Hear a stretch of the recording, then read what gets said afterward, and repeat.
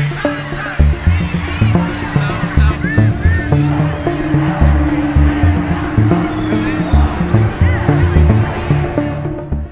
think it's important to see not just in Western countries, but if you mean Europe and North America, you see certain rallies all over the world. So clearly it resonates with them, and you see this not just in relation to the rallies, but also the actions of many governments, like for example Latin American governments, or the South African government, which has consistently been against Tel Aviv's policies towards the Palestinians, because it sees apartheid that it fought against in South Africa being reenacted on the Palestinians.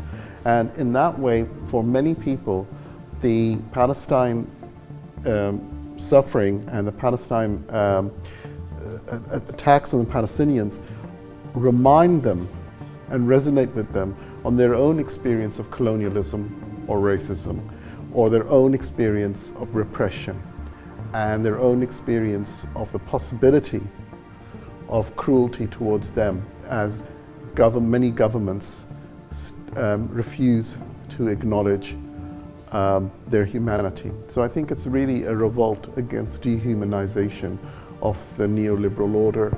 And you'll see when you go to these marches, they're not just, there are many, many Jewish protesters, there are many, many Muslim protesters, there are many, many atheist protesters. And what combines them isn't just one thing, it's a family of different things. But they see in that something that affects us all.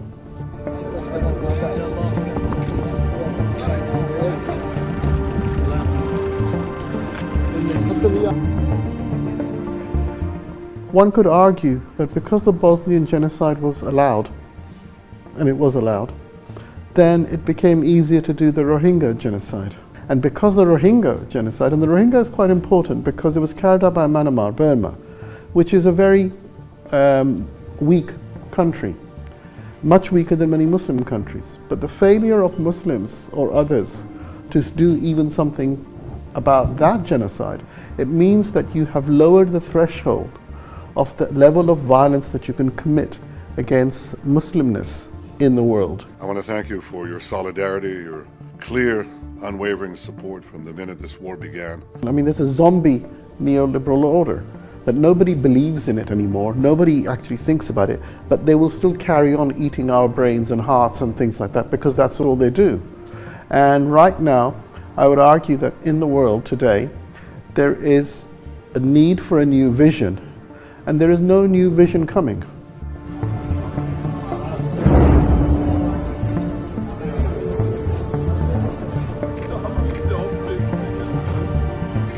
The resistance to the attempted genocide in Gaza opens up the possibility of a new vision of a better world. A vision that was lost in Bosnia, that wasn't taken up in Rohingya, wasn't taken up with the Chechens, wasn't taken up on so many different cases with the Uyghurs. I think it's really, really important to remember that in many places in Islamistan, it is impossible to have these rallies as well. So for example, you couldn't have a rally if you wanted to in Riyadh. I mean, you could watch a Shakira concert, but you can't have a rally in terms of Palestine. However, even in those countries, there have been massive rallies wherever they've been possible. And many, many governments have tried to restrict that because they realize that the only thing that can topple them is people's power. So they're afraid of the people gathering and recognizing their power.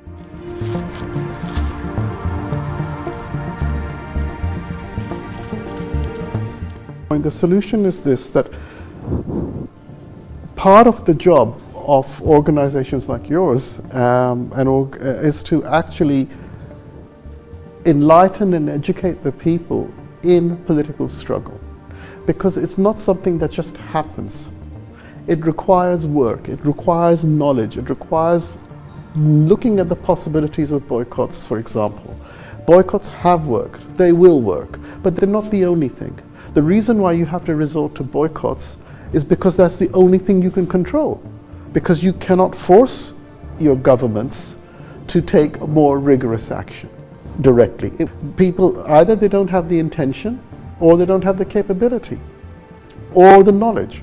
So part of the process of the struggles is to be engaged in a conscious raising and educating ourselves in the possibilities of a better world, and learning how to do this by looking at the examples of others. So how many people know the struggle, for example, of people like Malcolm X, or the struggle of the Algerians, or the struggle, again, how the anti-colonial struggle, Imam Shamil, all of these things are lost to us because our educational, we're not taught them. So all of that reservoir of resistance is lost. So part of the work must be to educate ourselves, to hope, to think that you can change things, and you have a duty to change things.